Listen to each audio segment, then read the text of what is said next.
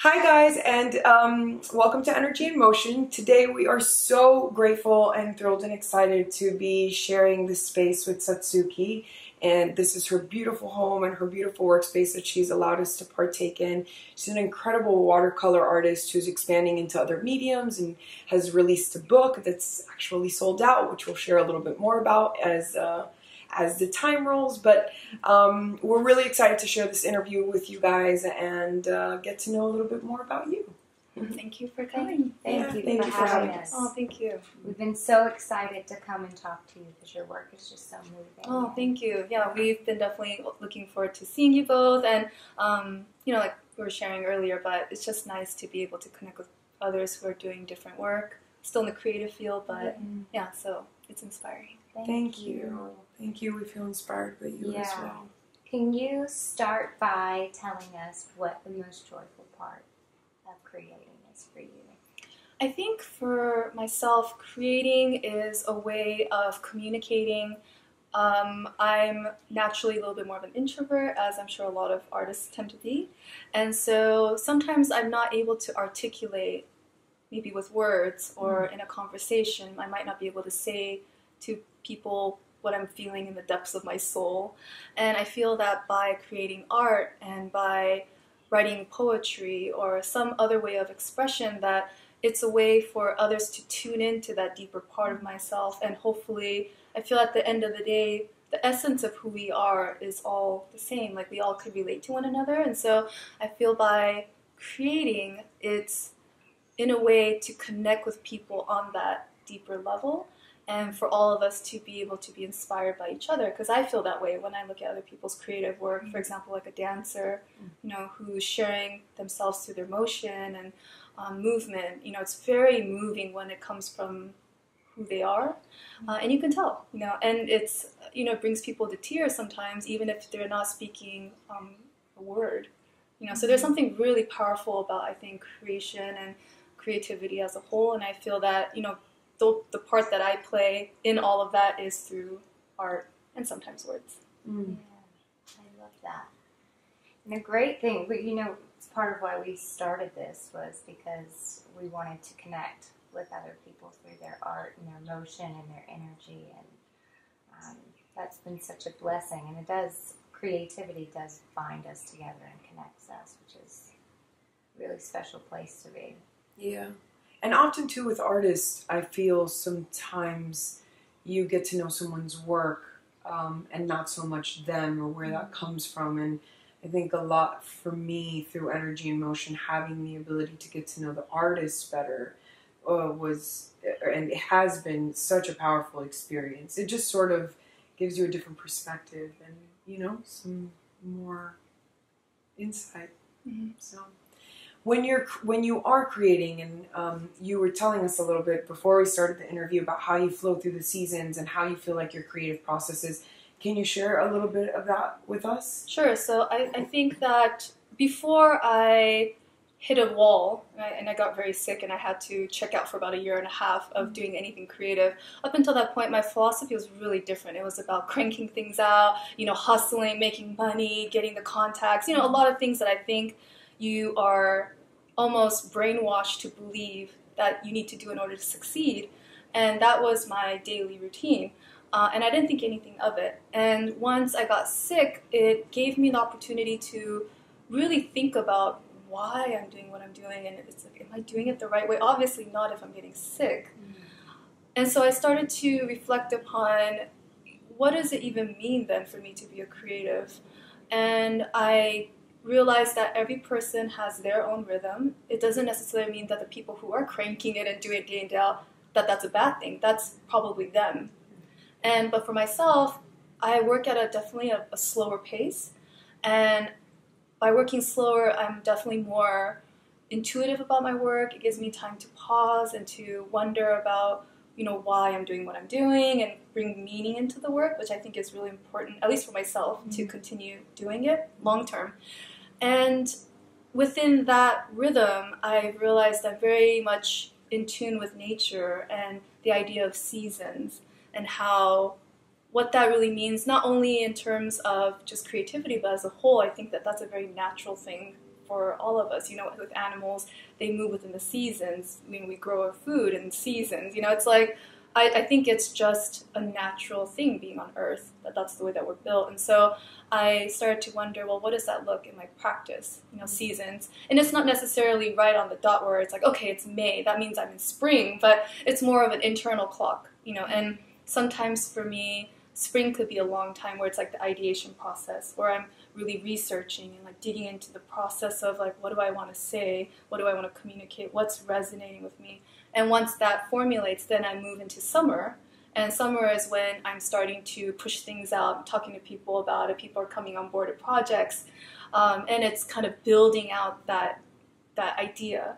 And then when fall hits, I start to notice that, okay, maybe I'm in fall is when people are maybe starting to purchase the product, if it's like a sellable item, or if it's a painting, then I might do an exhibition or something. So it's more about sharing, not so much building. And then after that, I'll start to get a little tired, you know? Yeah. And naturally I start feeling like, okay, I think I'm ready to go into hibernation mode. And I call it my hermit mode. Like I kind of go into hermit land. So it's when I get really quiet. You know, I don't disappear, but it's a very introspective time for me where I give myself time to rest, you know, read books, meet friends, and kind of gather that energy that I've been pushing out and seeing where it takes me next. And so for me, winter is actually really exciting because it's a time where I'm realizing what I've done, but it's also a time where I'm starting to dream. It's not even ideation. It's really like, you know, openness to dream about, okay, what do I want to do next? Like what's calling out to me? Who's inspiring me? And it's just that moment to be free and kind of flowing. So I feel that I'm currently in that place right now, kind of coming into winter. And before I'd be really scared because it means that I might not be pushing out as much, I might not be as visible, but I truly believe that's a very important time to spend. And I do like to tell people that, you know, every person needs time to slow down.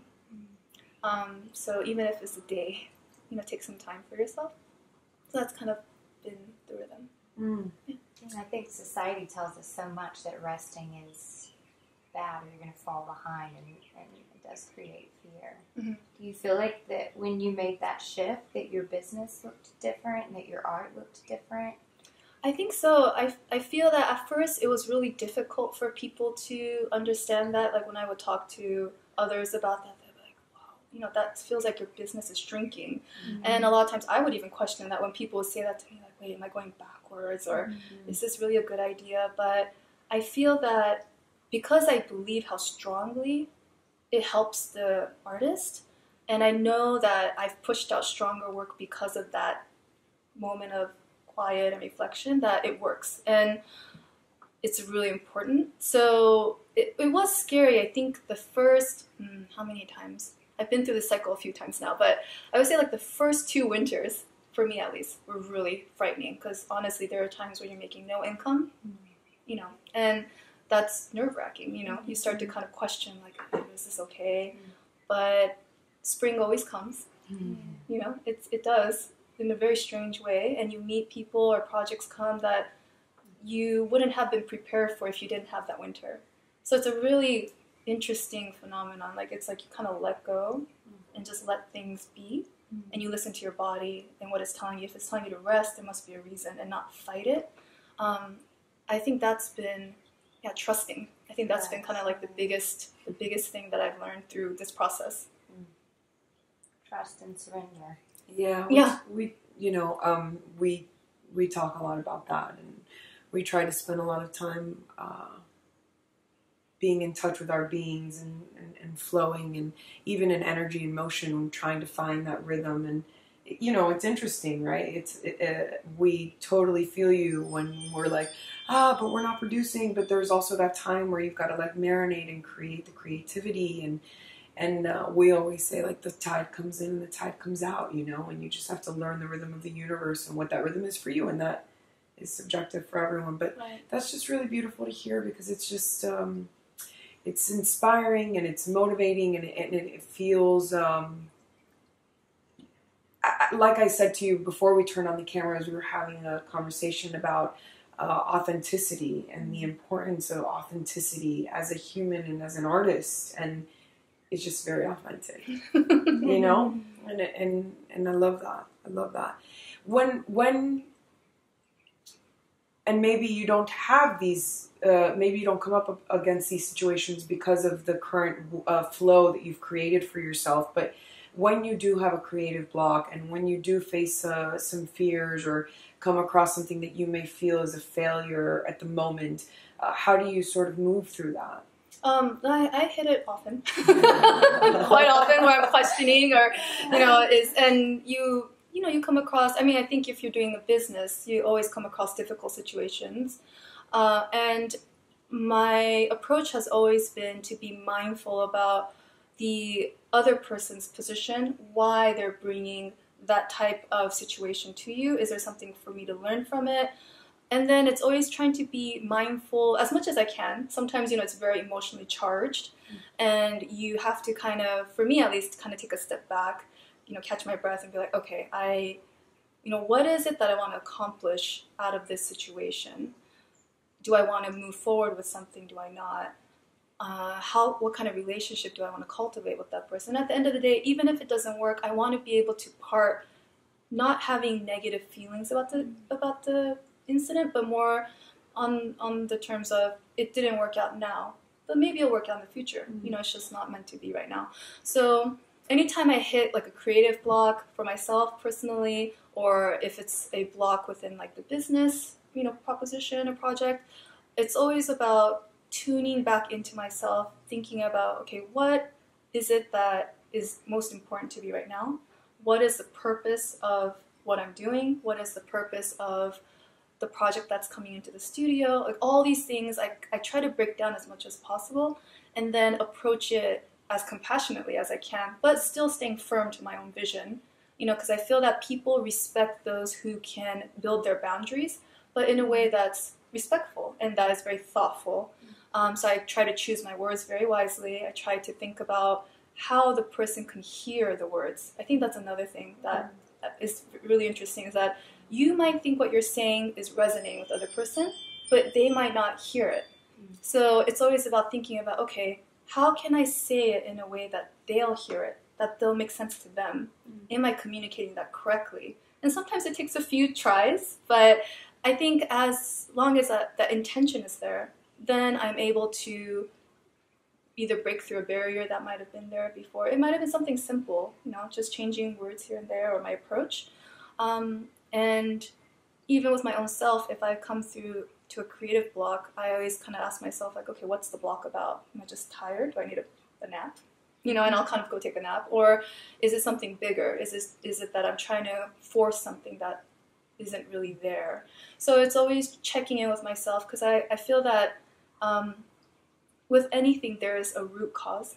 And so I think going to the root of the matter is the most important. And sometimes that just takes a little bit of, you just have to step back, take a breather, and be okay with that. Like, you don't have to keep pushing for things to happen. Is there a space or like something that you do to create, to take that space for yourself? Is there, a sacred sort of space that you take, or walks, or, I don't know, how do you? Yeah, so overall, I have a morning practice, so it consists of meditating in the morning, 15 to 20 minutes, usually, more or less, depending on what's happening. And then I'll read some material, whether it's a book about spirituality or anything that kind of changes or shifts my perspective, kind of to give the color of the day. And then I will do some journaling to like reflect on the thoughts that are in my mind, making sure that things are connecting, that are making sense. So that's been the base of kind of my, not just my practice as an artist, but I think in life, I think it's helped me to really stay grounded.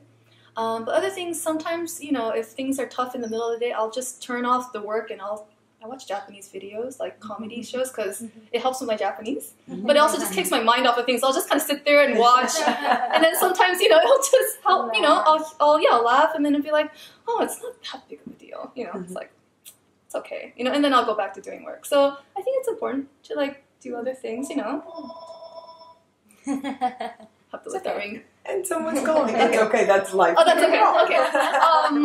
But yeah, so, you know, I think it's totally okay. As long as, I feel like when someone hits a bump is when you kind of go down that path. So social media is a big one. Like people take a break looking at Facebook or Instagram. That I think is a little bit, can be good or bad. Because you can kind of go down the rabbit hole. Yeah, so, but other things I think it's fine. Easier to give you a ring.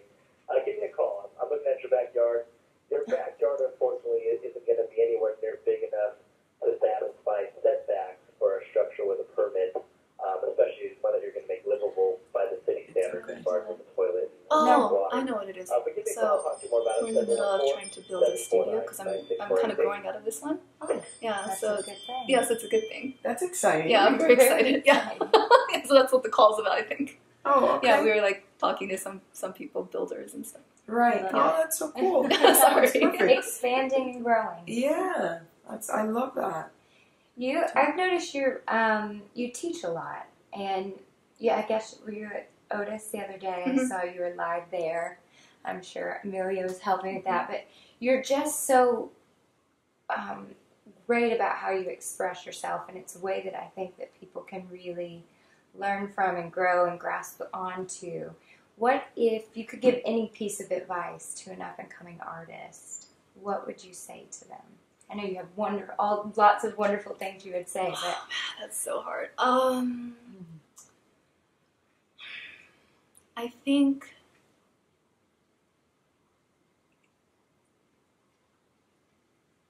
if you don't believe in yourself, then no one will. Because I feel like when you're just starting out, you're questioning yourself. Like, am I good enough? And then you see other people's work that's better.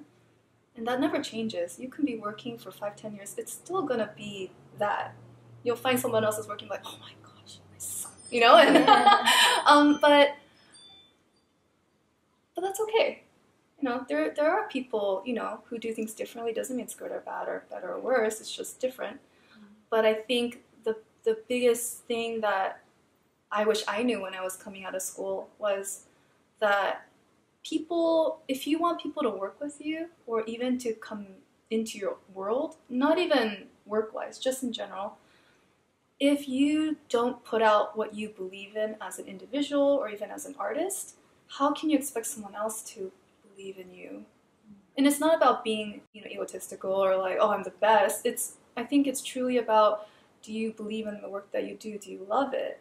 And why do you want to share that with people? You know, why should they come into your world? If you can express that in a way that's genuine and honest, it can be a little awkward. I think that's fine when you're a student, you know, when you're just coming out, you don't know. But that feeling of being excited about what you do, or that emotion of like wanting it to be out in the world, I think that is really key to having your first job or your first client or your first collector. I think that's what people resonate with. You know, that's why they'll decide, okay, I'll take a chance on so-and-so, you know, to work with them on something, or I'll start collecting their work because I feel like they're going to go somewhere. So I would say, yeah, try to find that, whatever that means to that person. Yeah. that's probably an ever-evolving thing for us to constantly redefine and learn and work on, as well as rechecking in and believing in your work and doing that probably with your seasons as well, which is a beautiful lesson and thing to constantly keep in the back of your mind. Yeah, it's a struggle. Yeah. It's always a struggle because every day, day in and day out, you know, thankfully we connect because of the internet, but also there's more ways for us to compare. And so it's a constant needing to be conscious all the time, checking in. You know, it's easy to slip in that direction. Yeah. It's a daily practice. Yeah. Yeah. Every day. Yeah. What did you want to be when you were a little girl? When I was a little girl? Yeah. Well, the things that come up in my mind, so my mom's really good friend was a waitress, and I thought she was so beautiful, so I'm like, I want to be a waitress, which I have tried, so that part's cleared, and then, Check. yeah, check, and then I wanted to be a veterinarian, But then I saw what vets go through, and I'm like, I can't do that. Yeah. But then, strangely enough, so I never really connected with being an artist as an adult. I don't know, it just never, my background's in music and graphic design, and so I never was able to own being an artist as my title. And then when I was going through, my parents had recently moved, and so I was kind of rummaging through my old stuff, and I came across this book that I made in 5th grade, and we had illustrated our life path, like certain milestones. And then on the year that I was supposed to go to college, I had drawn a picture of Yale. I didn't go to Yale, but I wanted to go to Yale at the time. And on top of it, I had written, I'm going to go to Yale on an art scholarship. And so I think somewhere deep inside, I knew I wanted to be an artist. But I never thought about that. It's so strange. Like, I never thought about that until I saw it, and I was like, there it is. There's the proof right there. Oh. Yeah, You so... came full circle. Yeah, so I came full circle without really realizing.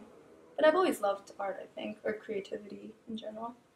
Where did it sort of, what part, is that when it sort of started to surge out of your life as you graduated college and such, or you just sort of found it?